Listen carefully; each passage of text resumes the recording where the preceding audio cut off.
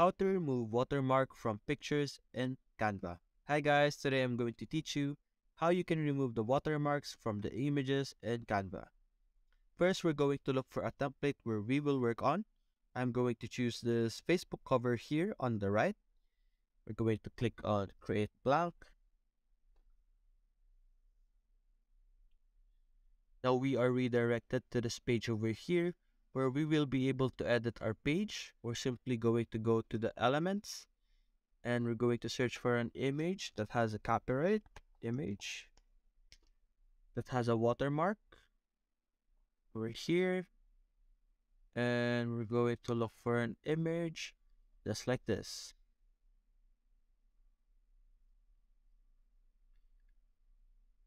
Now we're going to enlarge in our photo.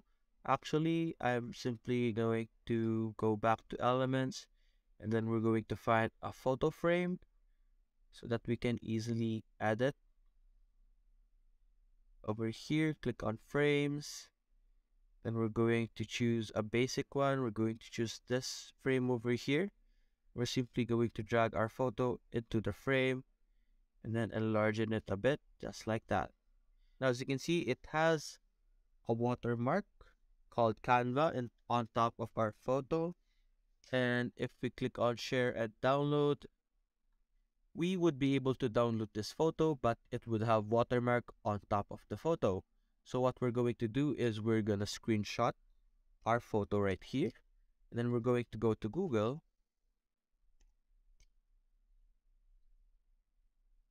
Just like this.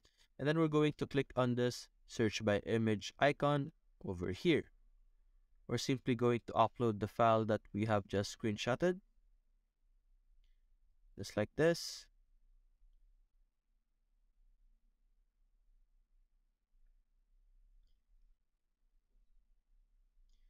Now we're going to adjust our photo exactly to the size of our focus image, just like that. Then we're going to wait for our result over here on the other side. And just like that, we have multiple.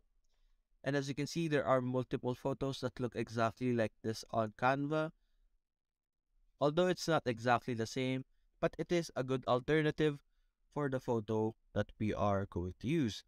Now over here, this is the closest image that I think we can use. You can simply click on this and then we're going to save this image as a JPEG, and then we're going back to Canva.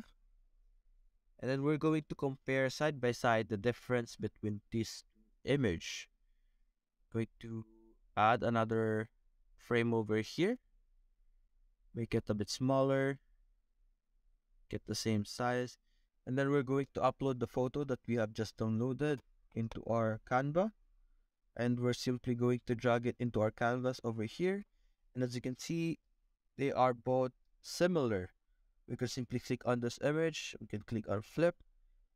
Made it horizontal, and just like that, we have a very similar image for our Canva.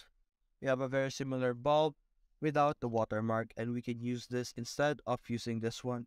Although this one looks better, this image is still good enough to replace this image. Now we're going to search for a new example. Going back to elements, we're going to search for an image. And we're going to look for another image with a watermark. And now we're going to select this photo over here. We're going to drag it there. To delete this for now. As you can see, there's a watermark on top of it. Going to enlarge in this. Just like that. And then we're going to screenshot it once again. Then we're going back here on the Google Lens.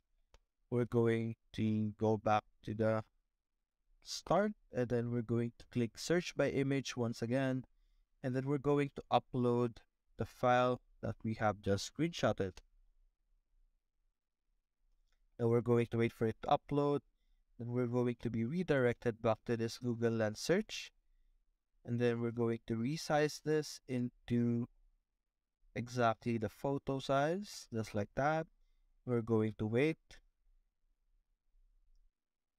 As you can see here on the right, we are not seeing something similar to our original photo. We're simply going to try and look more.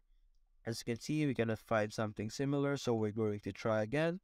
And we're going to select another image. We scroll down.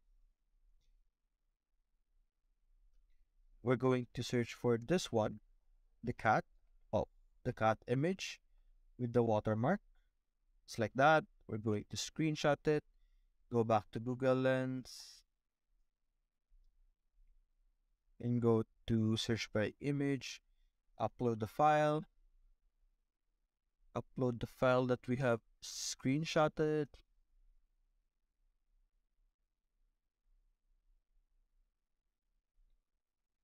Then we're going to adjust the photo once again to fit exactly our cat image over here. It's like that. Then we're going to wait. And as you can see, it will show us pictures of similar looking cats. And fortunately, we can't find an exact replica of the image we want. You can choose a similar image instead to replace the original photo. So we're going to do it one last time and we're going to try and find another picture that has watermark on it. We're going to try this one, this photo of a flower. And just like earlier, we're going to screenshot this and we're going back to Google. And we're going to search by image, upload the file that we have, click on our screenshot, wait for it to upload. We're going to edit our photo size over here to make sure we get something similar. Let's try this one. Then we can download this image, download. Then we're going to go back to Canva, and then we're going to compare what we have found compared to the Canva image over here. We need to look for a frame, drag this over here. I'm going to upload our image, just like that.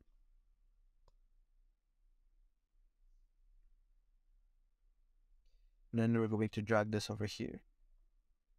Now, as you can see, the images we found are not exactly the same, but we can find something similar that we can use to replace the image into.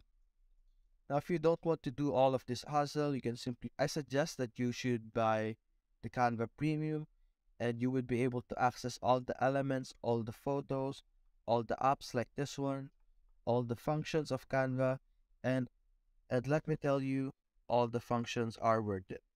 And that's it, guys. Thank you for watching. Hope you enjoyed the video.